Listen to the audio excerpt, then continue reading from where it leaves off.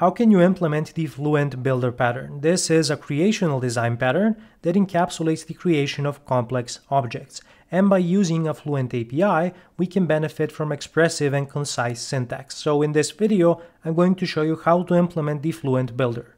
The Fluent Builder pattern and the Fluent API's approach are somewhat related, so we're going to unpack both of these approaches inside of this video. The Builder pattern is one of the original design patterns from the Gang of 4 book called Design Patterns, and this is a creational design pattern. It's used to simplify the creation of complex objects inside of your applications, and it allows you to write cleaner and more expressive code when creating your objects by encapsulating all of the complexity inside of the Builder implementation. However, the Builder pattern also increases the complexity of your solution because you will have to manage the additional classes and files that represent the actual builders. And now let's discuss the Fluent Builder pattern. Here's an example of an order builder that implements the Fluent Builder pattern. We start by creating an empty order, and then we can add additional data. For example, we can specify the order number, when it was created. We can also configure any nested types inside of an order, for example, the shipping address, and when we are satisfied with the state of our order, we can call the build method to produce an order instance. I'm going to show you how to implement the Fluent Builder approach in the practical part of this video, but first let's discuss when we should be using the Builder pattern. You can use the Fluent Builder when you need to encapsulate creation logic for complex objects. This could be your domain entities, but a Fluent Builder is also practical for report generation, and this is the approach that the Quest PDF library uses if you are familiar with that. The Fluent Builder also allows you to create immutable objects that are thread safe by design because they can't be changed after initialization. The builder is going to contain the intermediate step, but once you produce the actual object, it cannot be changed because it's immutable. And this is a very big advantage of the Builder pattern. Another use case where the Fluent Builder is useful is inside of your tests when you need to prepare the data for a particular test. You can create objects in a different state based on the use case that you are testing, and this is very practical for unit testing. Let's also unpack what we mean when we say Fluent API. A great example of this is LINQ inside of C#, and here's an example where I'm generating 10 random orders and then chunking them into batches of 2. I'm starting from the enumerable type, and we can call the static range method to begin our Fluent API.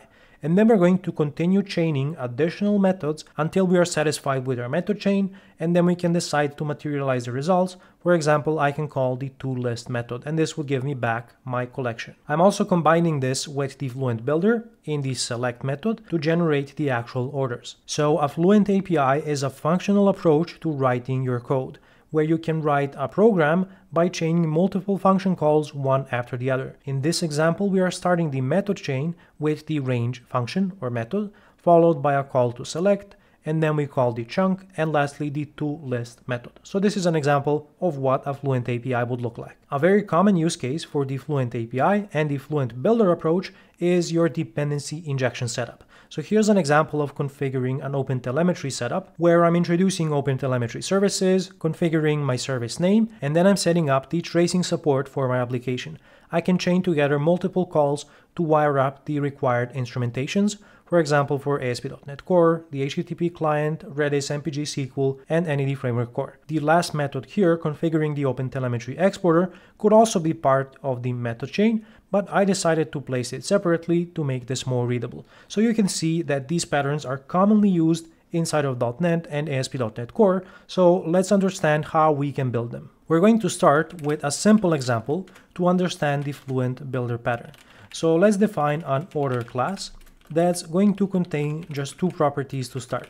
The first one is going to be the order number with a get and set accessor, and then I'm going to define a datetime property that is going to specify when this order was created. However, we won't be creating this order directly. What we want to do is to create an instance of an order using our builder. So for this, we're going to introduce another type that we can call the order builder. The order builder is going to contain the state that is required to instantiate an order instance. So this is going to be an order number as well as a datetime field representing when this order was created. And then we can expose some methods that are going to allow us to build our order. So first of all, I want to make the constructor of this class private so that you can create it directly. you have to start by calling the static factory method. That's going to give you back an instance of an order builder. Let's call this the empty method, and it's just going to return a new order builder instance. And then I'm going to start exposing my methods for building the order.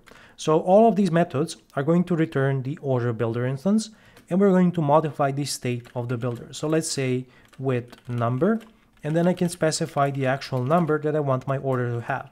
So I'm going to set the value of the number field, and I can just return the current instance. Let's expose another method for the created on property, and we're going to return an order builder, the same as before, and I will say with created on. This is going to accept a datetime argument representing my created on value, and I'm just going to set the created on field to this value and return the current instance. And finally, I'm going to expose another method that is going to return the order instance, and this is going to be the build method that knows how to instantiate my complex object. Now in this example, my object isn't all that complex, and this is because I like to make these examples simple to illustrate the overall concept. So what we would do here is instantiate the order instance based on the values in the order builder. So I can set the number and create it on property from the values that I have in the order builder and return the order instance. Now let's see how we are going to use this type. So right on top, I'm going to call the order builder, and the entry point is the empty method. This is going to give me back an order builder instance, and I can call the with number method to specify the order number. Then I can specify when this order was created by calling the with created on method, and I can specify some value here, let's say datetime UTC now to make things simple. And finally, I can call the build method, which is going to give me back the order instance. And then I can do something with my order. For example, let's just log this to the console, and then let's run the application so I can walk you through what this process looks like. So our entry point is going to be the order builder, and you can see that we are currently in the empty method that's going to create a new order builder instance. If we continue along, we're going to visit the individual methods in the order builder. Here we are calling the with number method, then we are calling the with created on method, and finally we can call the build method to instantiate an order. So you can see that debugging this isn't ideal because we are jumping through many methods to finally produce the order state. However, once it's done, we can create an order instance, and you can see that it contains the respective values. Now I said that we could make our objects immutable, so let's go ahead and do that by making the order have init accessors instead of a setter, so this can only be called once when instantiating the object. Now I'm going to move these types into separate files. So let's move the order and order builder into their own files. Let's discuss how we could approach creating the order when it contains a nested type. And let's say that this nested type is complex, for example, like an order that contains multiple properties. So let me create another property on the order. The type is going to be an address, and let's call this the shipping address. We want to manage the creation of an address through the order builder. So what we could do is expose another method. It's also going to return an order builder, and let's call it with shipping address. Let's start with a simple approach where I can just specify an address instance, and we would have a respective address field that we would set as part of this method, and then we're going to assign this address to the order in the build step. However, this isn't really flexible, and it doesn't give you a simple way to control how you're going to set the properties on the address. So an alternative approach that we could try would be to also create a respective builder for the address, and let me show you what that approach would look like. I'm going to create a new class that I will call the address builder, and it's going to contain the respective fields that will match the properties on my address object. I'm also going to hide the constructor of this type by making it private, and the only entry point for creating an address builder would be a static method that gives you back an empty address builder instance. Then we could expose respective methods to set the required fields. So let's say I have a street method that is going to set the street field, and I will use it later when instantiating the address. Now let's create a few more instances of this method for the other fields that we have, and then let's set the respective fields. So the next method would be called city, and it will set the respective property. And then I'm going to update the names of the other methods that we have. So we have a zip method to set the zip code, a state method to set the state, and a country method to set the country.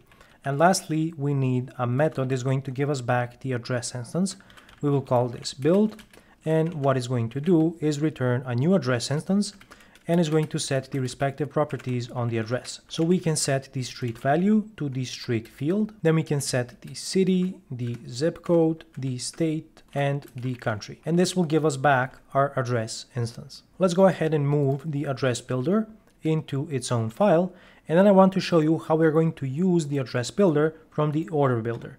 So what I want to do is to define a private read-only field.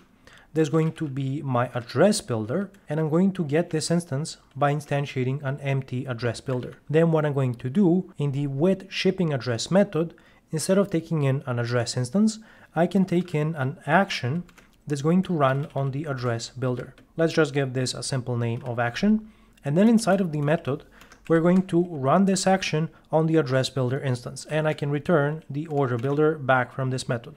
And if I go into my program file, let me show you how we would use this. So I can now call with shipping address, and I can provide a delegate to configure the actual address. So I can set the street of this address to some value, and then I can chain a call to city and set some value. Then I can chain a call to zip and set some value. And finally, I'm going to chain a call to country and set some value. I'm not calling the state method on purpose. And what this is going to do is it's going to set the default value for the string type in this field, which is going to be a null value. So if you want to explicitly control this, you can also introduce the concept of validation inside of your builders. And in the build method, you can check if the correct methods were called. So in this case, if the state is null, I can set some default value to the state property, for example, not applicable. And you can see that we end up with a very clean design when building the order instance. And then let me show you what this is going to look like when we run it. So we're going to start by instantiating an empty order builder and an address builder, and then we're going to call the respective methods one by one. So we are first going to land inside of the with number method, where we are going to set the order number, then we're going to set the with created on property on the order builder, and lastly we're going to call the with shipping address, which is going to run the delegate that's going to configure the address builder. However, there's a big problem here, and that is that I forgot to set the shipping address. So let's go ahead and do that now. And how we're going to do this is by calling the build method on the address builder. So we are configuring the address builder in the call to with shipping address, and then we are using it to build an address instance in the build method of the order builder. So this allows us to configure the address builder from the API exposed by the order builder, and we can use it when we call the build order method to set the required state on the order instance. So you can see that I get back an order instance, and all of these properties have the respective values.